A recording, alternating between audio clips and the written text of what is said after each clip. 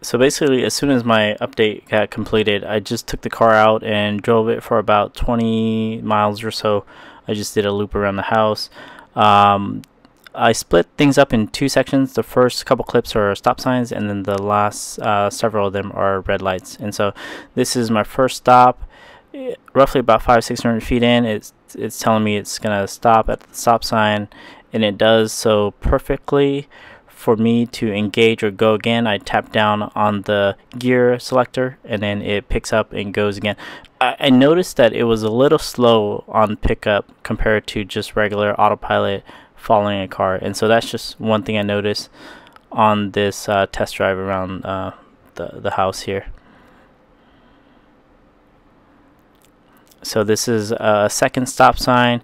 You get the notification right in the middle of the screen there. It's red. It's saying that it's going to stop for you. And I tried a couple different ways. I tried clicking on the gear selector and also tapping on the gas. This one, the gear selector was pressed down and it starts back up again. As you can see, it does pick up kind of slow, and then eventually it picks up to the proper speed.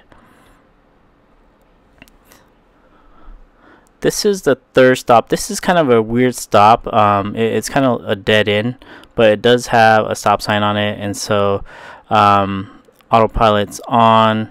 It's telling me it's gonna stop, and it does stop before the line, but the car kind of moves around, not knowing where to go, and so it moves me to the right here for some reason. And for me, I just bust a U-turn because I don't need to go right. I'm just gonna go back home. So I didn't have too many other clips with stop sign, but for me, I think stop signs are easier to program for. They're static. They stay in the same location and they don't change color. And so that's all I have for stop sign. Let's take a look at some lights. So we're approaching the first stoplight here. I get the indicator right in the middle that it's going to stop at the red light, and the light is red right now and it's slowing down. There is a car in front of me showing me to slow down. And so I haven't hit the lever or I haven't pressed the gas or anything like that. And if you don't, it won't go anywhere. As you can see here, like I thought it was going to go, but it doesn't go, and then the light turns yellow and then turns red. And so I'm basically stuck at a light now. So at every intersection, you have to give a confirmation for it to go. If you don't give the confirmation, it won't go for you. Even if the light is green and traffic is flowing, it's going to slow down for you. So I think the way Tesla has it kind of programmed, or the logic that they kind of use, is the driver has to confirm that, hey, I'm gonna make the confirmation that the car is gonna go through this light, whatever the light is, yellow or green. The driver has to confirm, and so I think that's safer for them. So I hit the down lever and I pick up and go. So we're approaching a light here, and the road kind of splits into both left and right turn, and then it looks like it's putting me in the left turn. I don't do anything. I don't have a navigator on, autopilot or anything on right now, but it does come to the stop sign and stops at the light. And again, I have to click on the lever and it picks up again, but it doesn't know where to go, and so I have to take control and then tell it to go left or right, wherever I want to go. Okay, so a different intersection here. Let's see, it notices that the light's coming up and it starts to slow me down. And this one, I'm the first car, there is no lead car. I do stop right before the line. I'm noticing it's stopping maybe about 2 to 3 feet right before the line on several of these stop sign or red light turns, or red light in general.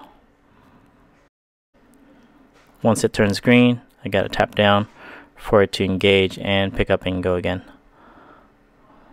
But there is another light right up there. I was kind of lucky I found these red light kind of all after one after the other. It's a red light again. It stops and it comes up to the line. A couple feet away from the line, it stops. So on this one, the light turns green, and I was about to hit the lever, but then I realized maybe I should try to tap on the gas or the go pedal, and I tapped on the gas or go pedal, and it took off. Like I said, the takeoff is still a little slow to me. I think that's going to improve over time. One other thing to note is whatever the speed limit is, and that's what it's going to do. It doesn't go any faster than what the speed limit does. And so this one, I hit the lever. I think because this is like my day one of it, hitting the lever makes a little more sense to me. But as I get more comfortable with it, I'm probably gonna tap the gas, and that probably makes more sense later on once I feel more comfortable. But just for today, the lever, I think I feel more comfortable with the lever today. So I get the notification, it's gonna slow down, and the lever again, or the gear selector. So this was one of the very few yellow lights I ran through. If you take a look at the screen, the yellow comes through a lot brighter than it normally does, and I think this was my only yellow light that I ran. But to me, that was something I noticed right away. Instead of just a circle dot, it was a big square yellow flashing on the screen, and so that visual changed a little bit compared to the previous software update. On this one, it came up to a stop sign. There's no lead car. Stop right in front of the line, and then I tapped on the gas for it to kind of pick up and go. So this light here, as I'm approaching it, it's green, but because I'm not giving it confirmation, my car starts to slow down and it turns yellow, and then the car finally slows down. If I was coming through there pretty quickly, like at 30 or 40 miles per hour, if I gave it that second tap for it to confirm to go across that green or yellow light, I think it would have went, but because this is still kind of new to me, I didn't know what to do, and so I didn't tap it to confirm, and now I'm stuck at a red light, where this one I probably didn't need to be stuck here because I could have confirmed it could have went. So I tapped on the gas pedal and it's going again. So you can see from this one, I'm pretty far out, but I get the notification right away, 500-600 feet away, that it's going to stop at this light, and it does come to a stop because the light is red. So like in all previous examples, it stops right before the white line, and when it turns green, I'll give it the confirmation, and then I get to take off. But I'm not taking off as fast as that guy right there. He's zooming by pretty quickly. So I got a couple more examples here. This one's in 2x just because it's pretty smooth. As I'm approaching this, I tap on the gas pedal and I come right through the green light, no issues there. And there's another one coming up here. I do the same thing. I get the notification, I tap on the gas pedal, and then I go right through without any issues. Again, there is that speed limit. Once it's set at 45, then it's stuck at 45. It doesn't go over the speed limit.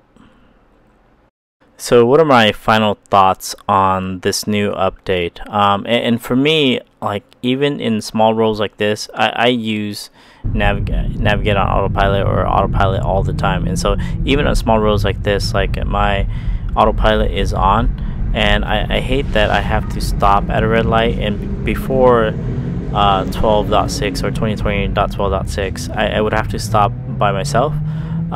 With this update, it's doing that for me. The only weird thing for me on day one is that on day one you have to tap at the intersections, where when we're on 12.5 we didn't have to tap. If a car was going 45 and we're following the car and we're going through that intersection, we didn't have to do anything.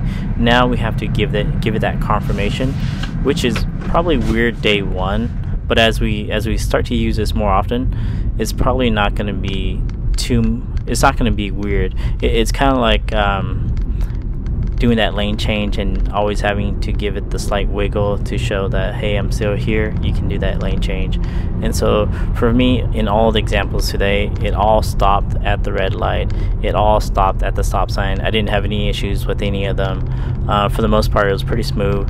The slowing down was, I didn't have any complaints about the slowing down as well too. I think my only feedback is the picking up and going from a stop or a red light, that seems slow, and that could improve over time. So I guess that's my only feedback or complaint or opportunity with this new update that they have here. Again, that's all for today. Thanks for watching. If it was helpful, go ahead and hit that thumbs up. Thanks. Bye.